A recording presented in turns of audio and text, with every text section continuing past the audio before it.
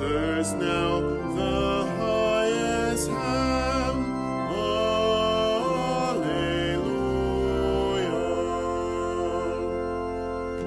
Therefore him high triumph waits. Alleluia.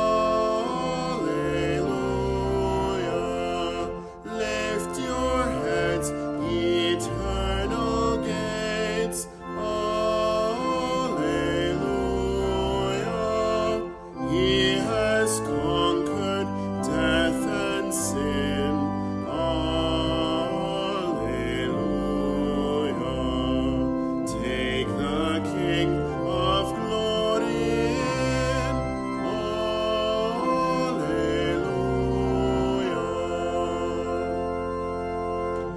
Highest heaven its Lord receives. Alleluia. Yet he loves the earth he leaves. Alleluia. Though returning to his throne. Alleluia. Still he calls the world his own. Alleluia.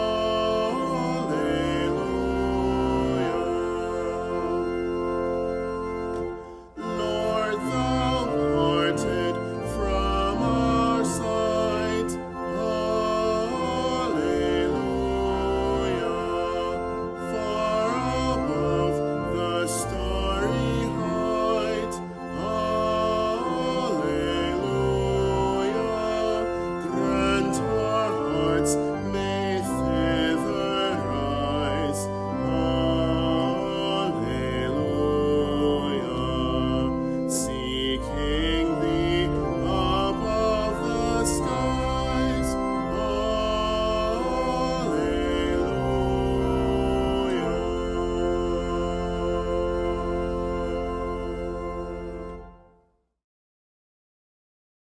Good morning, and welcome to our morning prayer service for the 7th Sunday of Easter, also known as Ascension Sunday.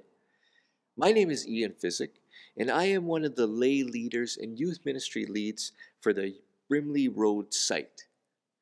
We hope that this worship today is enriching and a blessing to you all. The land that we are standing on today is the traditional territory of many nations, including the Mississaugas of the Credit, the Onishaabeg, the Chippewa, and the Haudenosaunee, and the Wendat peoples, and is now home to many diverse First Nations, Inuit, and Métis peoples. We acknowledge that Toronto is covered by Treaty 13, signed with the Mississaugas of the Credit, and the Williams Treaties, signed with multiple Mississaugas and Chippewa bands. Dearly beloved, the Scripture moveth us in sundry places to acknowledge and confess our manifold sins and wickedness, and that we should not dissemble nor cloak them before the face of Almighty God, our Heavenly Father, but confess them with a humble, lonely, penitent, and obedient heart, to the end that we may obtain forgiveness of the same by His infinite goodness and mercy. And although we ought at all times humbly to acknowledge our sins before God, yet ought we most chiefly so to do, when we assemble and meet together to render thanks for the great benefits that we have received at His hands, to set forth His most worthy praise, to hear His most holy word, and to ask those things which are requisite and necessary, as well for the body as the soul. Wherefore I pray and beseech you, as many as are here present, to accompany me with a pure heart and humble voice onto the throne of the heavenly grace. Almighty and most merciful Father, we have erred and strayed from thy ways like lost sheep. We have followed too much the devices and desires of our own hearts. We have offended against thy holy laws. We have left undone those things which we ought to have done, and we have done those things which we ought not to have done, and there is no health in us. But thou, O Lord, have mercy upon us, miserable offenders. Spare thou them, O God, which confess their faults. Restore thou them that are penitent, according to thy promises declared unto mankind, in Christ Jesus our Lord. And grant, O most merciful Father, for his sake, that we may hereafter live a godly, righteous, and sober life, to the glory of thy holy name. Amen. Almighty God, the Father of our Lord Jesus Christ, who desireth not the death of a sinner, but rather that he may turn from his wickedness and live, hath given power and commandment to his ministers, to declare and pronounce to his people, being penitent, the absolution and remission of their sins. He pardoneth and absolveth all them that truly repent and unfeignedly believe his holy gospel. Wherefore we beseech him to grant us true repentance and his Holy Spirit, that those things may please him which we do at this present, and that the rest of our life hereafter may be pure and holy, so that at the last we may come to his eternal joy through Jesus Christ our Lord. O Lord, open thou our lips, And our mouth shall show forth thy praise. O God, make speed to save us. O Lord, make haste to help us. Glory be to the Father, and to the Son, and to the Holy Ghost. As it was in the beginning, is now, and ever shall be, world without end. Amen. Praise ye the Lord. The Lord's name be praised.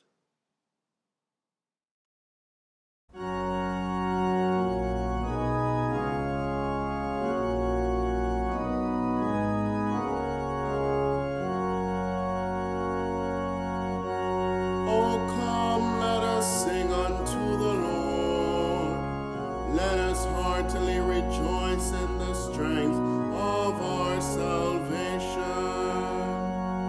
Let us come before his presence with thanksgiving, and show ourselves glad in him with songs. For the Lord is a great God, and a great King above all gods. In his hand are all the corners of the earth, and the strength of the hills is his also. The sea is his, and he made it, and his hands prepared the dry land. Oh, come, let us worship and fall down, and kneel before the Lord our Maker. For he is the Lord our God, and we are the people of his pasture, and the sheep of his hand. Today, oh, that ye would hear his voice. Harden not your hearts as in the provocation, and as in the day of temptation in the wilderness. When your fathers tempted me, proved me, and saw my works. 40 years long was I grieved with that generation, and said, it is a people that do err in their hearts, for they have not known my ways. Unto whom I swear in my wrath, that they should not enter into my rest. Glory be to the Father, and to the Son, and to the Holy Ghost, as it was in the beginning,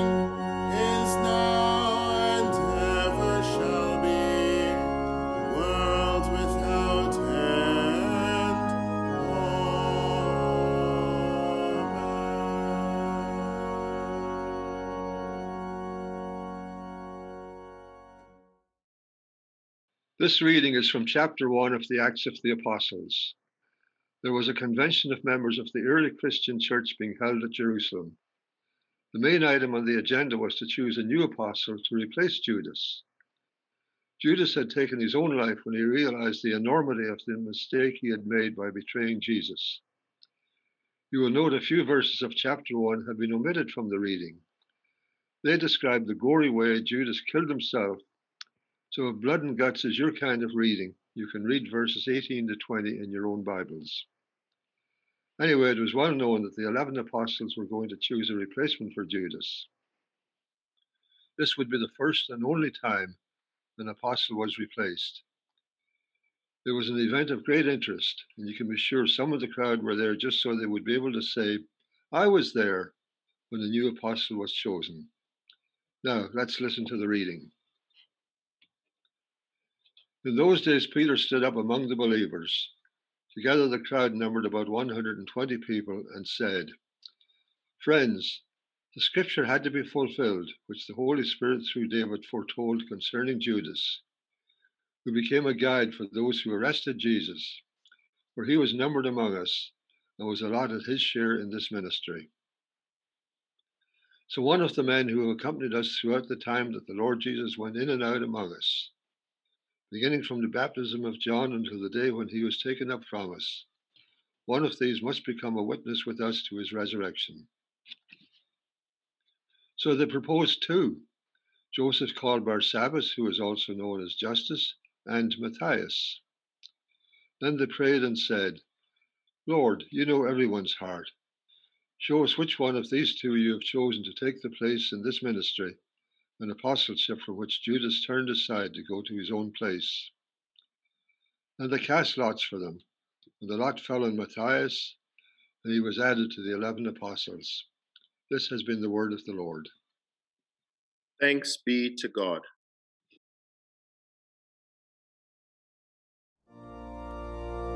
Blessed is the man that hath not walked in the counsel of the ungodly, nor stood in the way of sinners, and hath not sat in the seat of the scornful, but his delight is in the law of the Lord, and in his law doth he meditate day and night. And he shall be like a tree planted by the waterside, that bringeth forth his fruit in due season, whose leaf also doth not wither, and look, whatsoever he doeth, it shall prosper. As for the ungodly, it is not so with them, but they are like the chaff which the wind scattereth away from the face of the earth.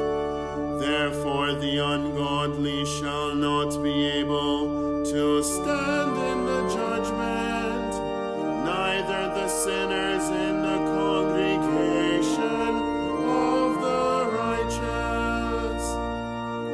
For the Lord knoweth the way of the righteous, but the way of the ungodly shall perish. Glory be to the Father, and to the Son, and to the Holy Ghost, as it was in the beginning, is now, and ever shall be, world without end.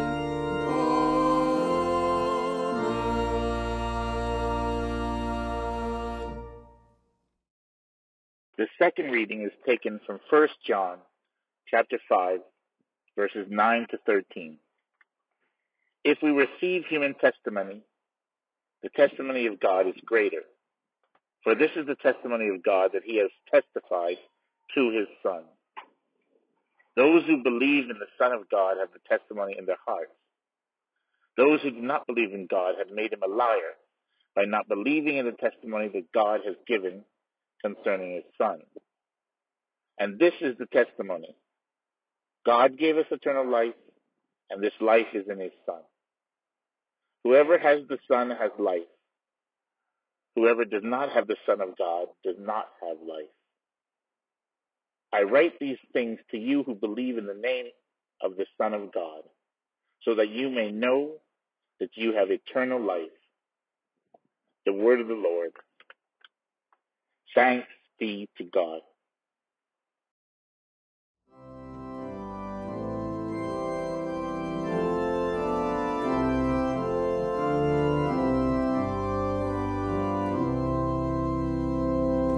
Jesus, you are hope, our heart's desire. Thy work of grace we sing. Redeemer of the world, thou art its maker and its king. How vast the mercy and the love which laid our sins on thee, and led thee to a cruel death to set thy people free. Oh, may thy mighty love prevail, our sinful souls to spare. Oh, may we stand around thy throne and see thy glory there. Jesus, you our only joy, be thou, as thou our prize wilt be. In thee be all our glory now and through eternity.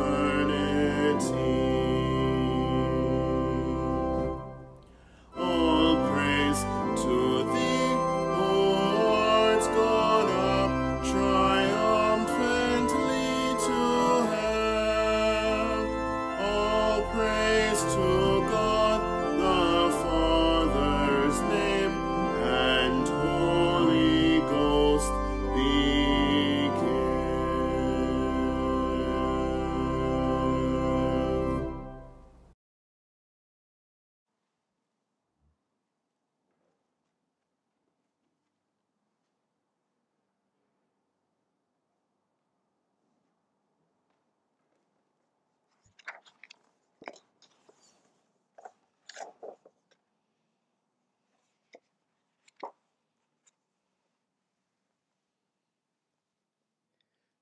The Holy Gospel of our Lord Jesus Christ, according to John. Jesus said, Father, I have made your name known to those whom you gave me from the world. They were yours, and you gave them to me, and they have kept your word. Now they know that everything you have given me is from you. For the words that you gave to me I have given to them, and they have received them and know in truth that I came from you. And they have believed that you sent me. I am asking on their behalf. I am not asking on behalf of the world, but on behalf of those whom you gave me, because they are yours. All mine are yours, and yours are mine, and I have been glorified in them. And now I am no longer in the world, but they are in the world, and I am coming to you. Holy Father, protect them in your name that you have given me, so that they may be one as we are one. While I was with them, I protected them in your name that you have given me. I guarded them, and not one of them was lost, except the one destined to be lost, so that the scripture might be fulfilled. But now I am coming to you, and I speak these things in the world, so that they may have my joy made complete in themselves. I have given them your word, and the world has hated them because they do not belong to the world, just as I do not belong to the world. I am not asking you to take them out of the world, but I ask you to protect them from the evil one. They do not belong to the world, just as I do not belong to the world. Sanctify them in the truth. Your word is truth. As you have sent me into the world, so I have sent them into the world. And for their sakes I sanctify myself, so that they also may be sanctified in truth. The Gospel of Christ. Praise be to thee, O Christ.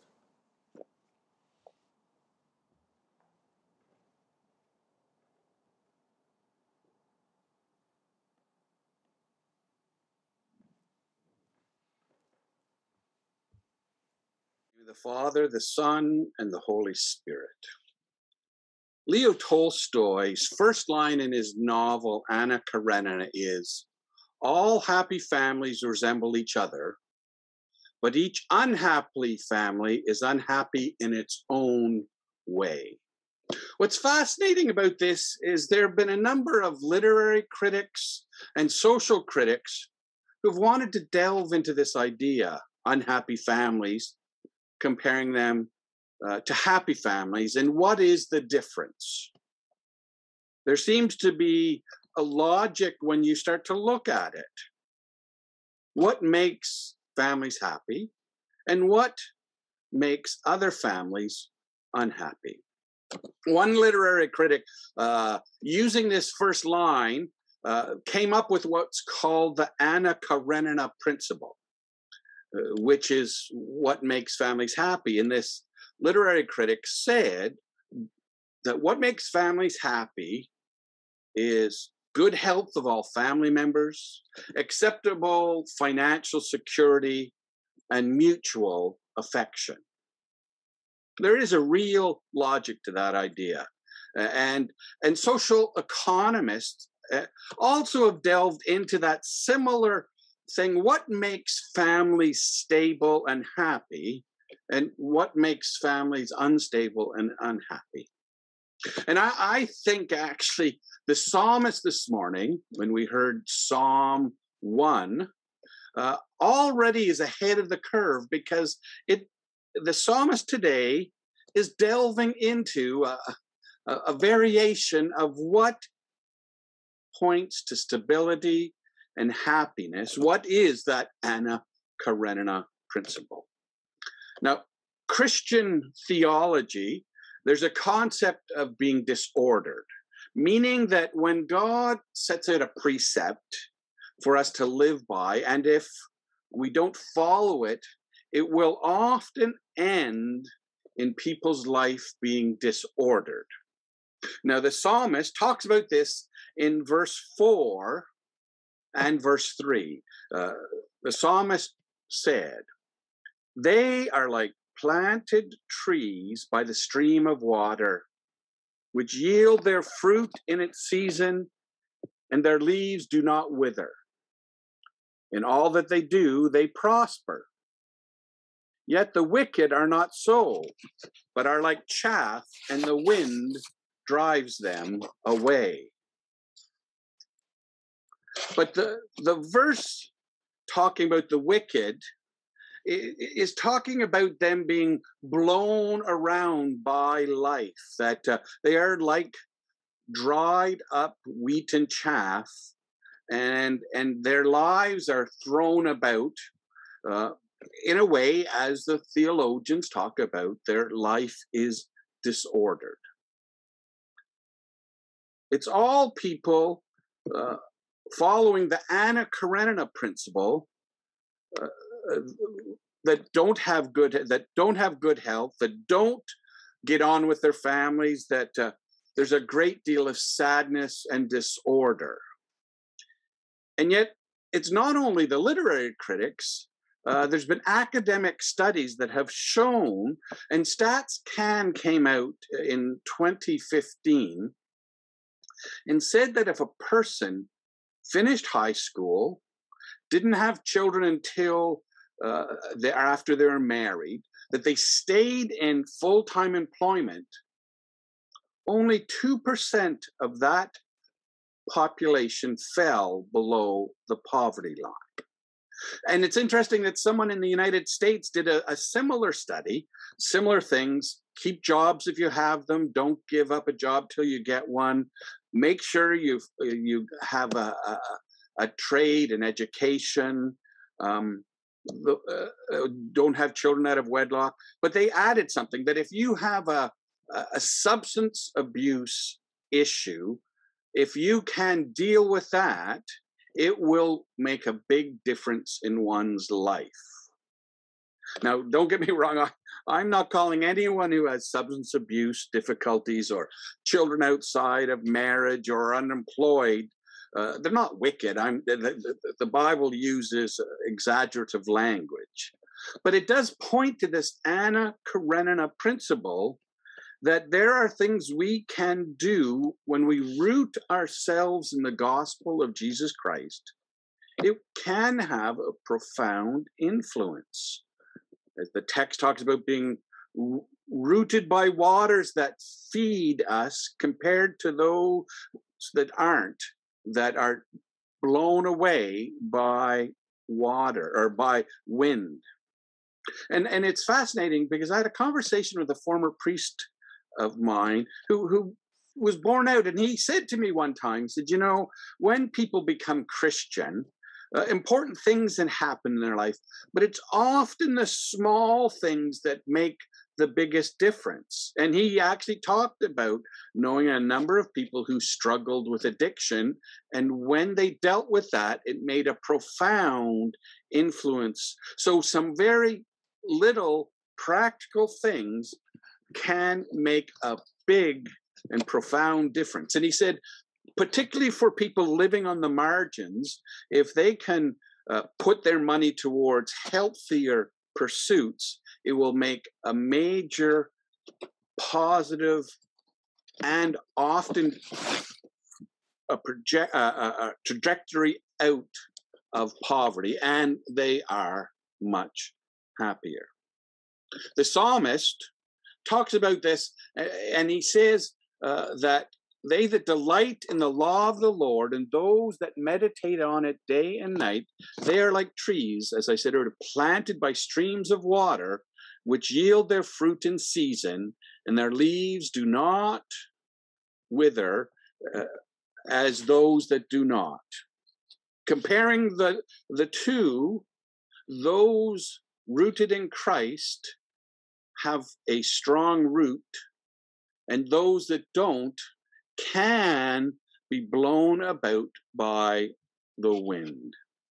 Absolutely, there are things in our lives that are beyond our control and can bring chaos, and it's nothing that we've done, but we can, in some ways, moderate chaos by living much stabler, healthier lives. And some of those first steps are, it's fascinating. I talked to a therapist once, and he said that people who are struggling with some sort of issue, and he told me that when people make that phone call to the therapist, they almost always feel better.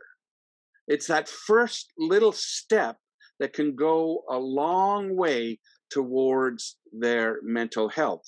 And so I think for all of us, we are called by God to make little steps. And God doesn't expect us to be transformed overnight. In fact, thank Him that He gives us a lifetime to grow towards the likeness of Christ. And we need a lifetime of it.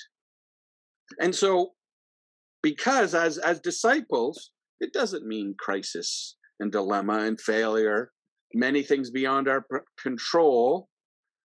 Those things will happen. But it does mean as disciples, we can learn something. We can always root ourselves deeper into Christ, and we can be strengthened by the stream of Christ in our life. And the image of that tree by the river, that tree starts out as a little sapling, and that sapling will grow into a small tree, and that small tree will grow into a larger tree. And so that is that image of us as we mature over time. And it's fascinating that it talks about these trees planted by a river. And in the Middle East, which is mostly desert, there are things called wadis, which are dried up riverbeds. But at certain times of year, the rains come and the water flows down the river. And it's extremely important in that, and you can find through the centuries, the millennia, that settlements would be built by these wadis because they knew water would come. And if you actually dug in the wadi beds, you could often find water. So because you don't see sustenance there, it doesn't mean it's not. And I think that's a great example that Christ with us can bring nurture and strength, sustain us.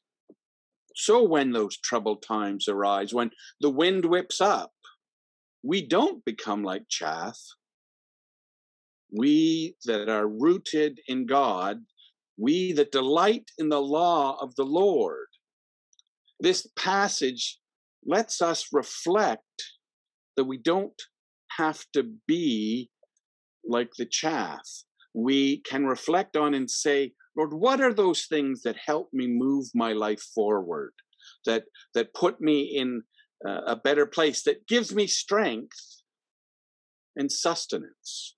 And so the Anna Karenina principle of looking after one's health, keeping yourself in a healthy financial situation, keeping yourself in a healthy relational situation, keep yourself in an emotional healthy situation, and caring for those closest to you will always go a great way in making us healthier and happier. All families resemble each other, but each unhappy family is unhappy in its own way. They are like trees planted by streams of water, which yield their fruit in season, and their leaves do not wither. Amen. Let us confess the faith of our baptism as we say,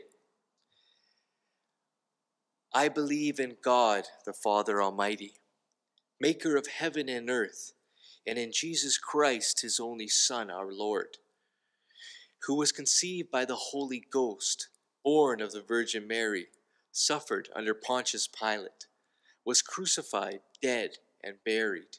He descended into hell. The third day he rose again from the dead. He ascended into heaven and sitteth on the right hand of God the Father Almighty. From thence he shall come to judge the quick and the dead.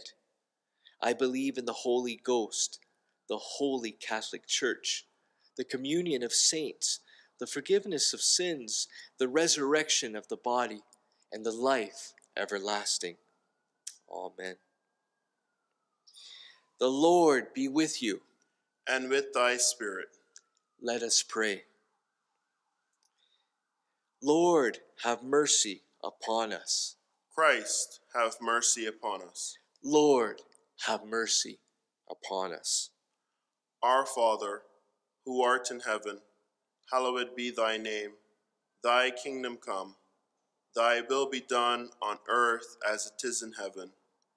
Give us this day our daily bread, and forgive us our trespasses, as we forgive them that trespass against us.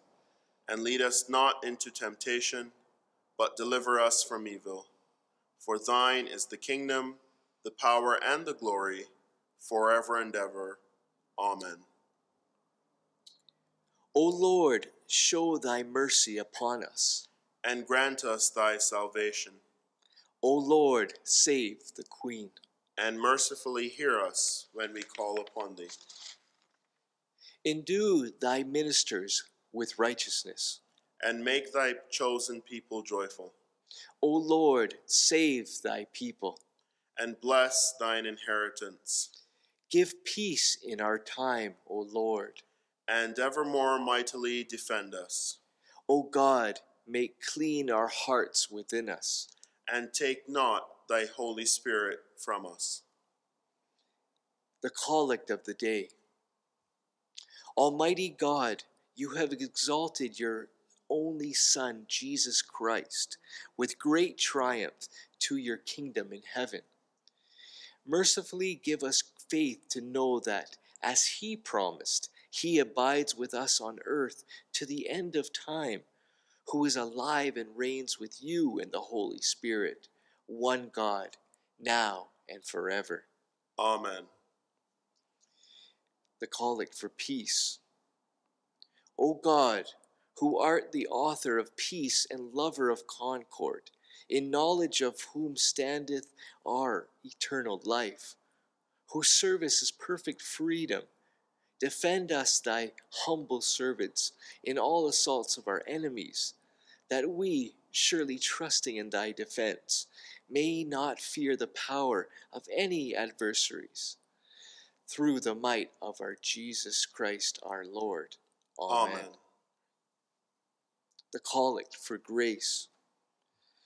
O Lord, our heavenly Father, almighty and everlasting God, who has safely brought us to the beginning of this day, defend us in the same with thy mighty power, and grant that this day we fall into no sin, neither run into any kind of danger, but that all our doings may be ordered by thy governance, to do always that is righteous in thy sight. Through Jesus Christ our Lord. Amen.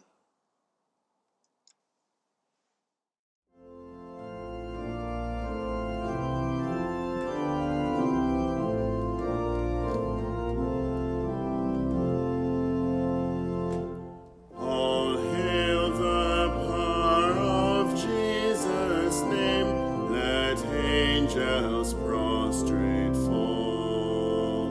Bring forth the royal diadem and crown him, crown him, crown him, crown him, Lord of all. Hail him, the heir of David's line,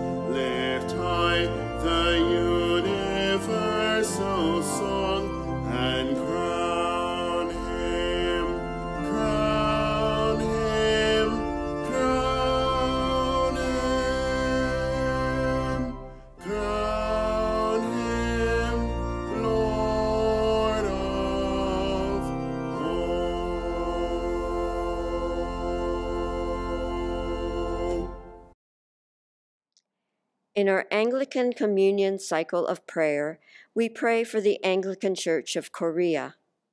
In our Anglican Church of Canada, we pray for the Right Reverend Michael Olton, Bishop, and the clergy and people of the Diocese of Ontario. In our Evangelical Lutheran Church in Canada, we pray for Bishop Sid Hogan, the people and rostered ministers of the Saskatchewan Synod. In our diocesan cycle of prayer, we pray for the North Peel Deanery. In our outreach and advocacy prayer cycle, we pray for St. Hilary, Cooksville, its food cupboard, annual outreach fundraising walk to support local and global outreach, community vegetable garden, involvement in making bed mats for Haiti and knitting garments for the hospital patients, and its Amnesty International Circle, for St. Hugh and St. Edmund and its community youth ministry, and for St. James Cathedral, its drop-in for homeless and street-involved people, refugee sponsorship, participation in Hub, and support of local agencies providing care to the homeless, underhoused, and underserved.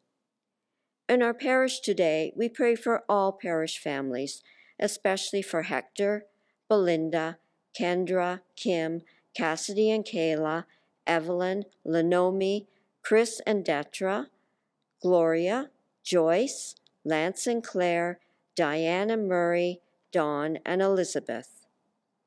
We pray for those with immediate needs: Greg, Maria, Floyd, Lucy, Michelle, Lisa, Wendy, Doug, Jose, Dunstan, Ipsita, Esther, Maria, Jason, Andrea, Brenda, Pat, Joe, Reeve, Beverly, Derek, Marie, Barry, Andy, Nigel, Linda, Doreen, Layla, Tatiana, Audrey, and Maida. We pray for those with ongoing challenges: Diana, Dawn, Janice, Marjorie, May, Murray, Rosaline, Joan, Candace, Randy, Clovis, Rosalind, Kathleen, Mike, Joan, Lionel, Monica, and Rajiv. This week, we celebrate the birthdays of Pauline, Lenomi, Kim, Lloyd, and Thomas. A very happy birthday to each of you. For the faithfully departed, we remember before God Dan Lacan, who died of COVID-19 this week. Before March 2020, she was a faithful Wednesday morning volunteer at St. Ninian's Food Bank. In memorial today, we remember Ivy Spencer, Ann Odell, Joan, Bill, and Bruce Lockhart. All are lovingly remembered by the Mercer and Lockhart families and friends. Kate Walters is also lovingly remembered by her daughter, Amy, and family and friends. May Dan, Ivy, Ann, Joan, Bill, Bruce, and Kate rest in peace and rise in glory. Amen. O Lord, our Heavenly Father, high and mighty, King of kings, Lord of lords, the only ruler of princes, who dost from thine throne behold all the dwellers upon earth, most heartily we beseech thee with thy favor to behold our most gracious sovereign lady, Queen Elizabeth, and so replenish her with the grace of thy Holy Spirit, that she may always incline to thy will and walk in thy way. Endue her plenteously with heavenly gifts. Grant her in health and wealth long to live. Strengthen her that she may vanquish and overcome all her enemies. And finally, after this life, she may attain everlasting joy and felicity through Jesus Christ our Lord. Amen. Almighty and everlasting God, from whom cometh every good and perfect gift, send down upon our bishops and clergy and all congregations committed to their charge the healthful spirit of thy grace, and that they may truly please thee, Pour upon them the continual dew of thy blessing. Grant this, O Lord, for the honor of our advocate and mediator, Jesus Christ. Amen. O God, the creator and preserver of all mankind, we humbly beseech thee for all sorts and conditions of men, that thou wouldst be pleased to make thy ways known unto them, thy saving health unto all nations. More especially we pray for the good estate of the Catholic Church, that it may be so guided and governed by thy good Spirit, that all who profess and call themselves Christians may be led into the way of truth, and hold the faith in unity of spirit, in the bond of peace, and in righteousness of life.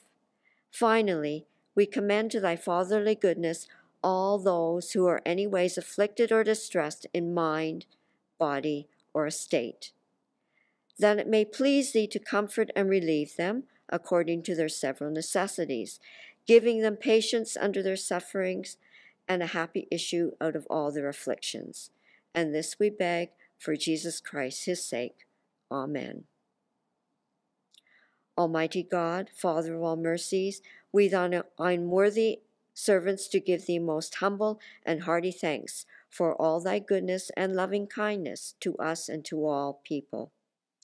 We bless thee for our creation, preservation, and all the blessings of this life, but above all for thine inestimable love in the redemption of the world by our Lord Jesus Christ, for the means of grace and for the hope of glory. And we beseech thee, give us that due sense of all thy mercies, that our hearts may be unfeignedly thankful, and that we show forth thy praise, not only with our lips, but in our lives, by giving up ourselves to thy service, and by walking before thee in holiness and righteousness all our days. Through Jesus Christ our Lord, to whom with thee and the Holy Ghost be all honor and glory, world without end. Amen. Almighty God, who has given us grace at this time with one accord to make our common supplications unto thee, and dost promise that when 2 or 3 are gathered together in thy name, thou wilt grant their requests. Fulfill now, O Lord, the desires and petitions of thy servants as may be most expedient for them, granting us in this world knowledge of thy truth, and in the world to come life everlasting. Amen. There are no official announcements today. However, please join us next week on Zoom as we celebrate together Pentecost Sunday. And thank you for joining us this week. Now the grace of our Lord Jesus Christ and the love of God and the fellowship of the Holy Ghost be with us all evermore. Amen.